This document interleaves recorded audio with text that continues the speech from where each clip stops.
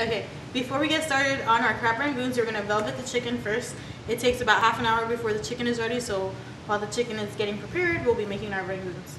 You're gonna need 1 large egg white, completely separated from the yolk.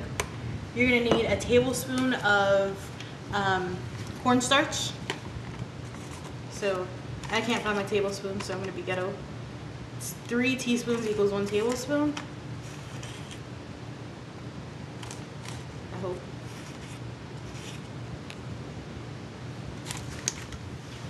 And you're gonna use about 1/4 teaspoon of salt, or your salt preference to taste.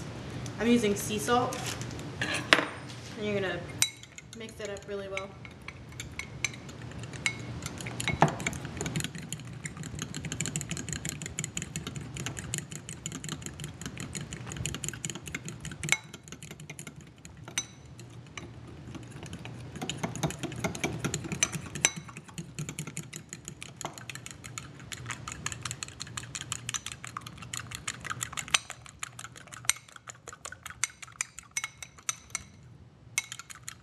You want it to create a nice smooth texture.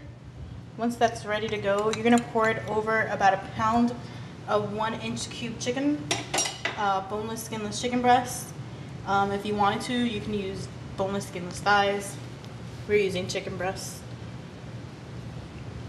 And I have my gloved hand for my chicken because I am like salmonella phobic. I think everything has salmonella, and in turn I'm gonna contract it. So I'm just gonna go ahead and mix this velvet mixture over the chicken. You wanna make sure to blend it really well so you get every single piece coated. And this will go into the refrigerator for about half an hour. There you go.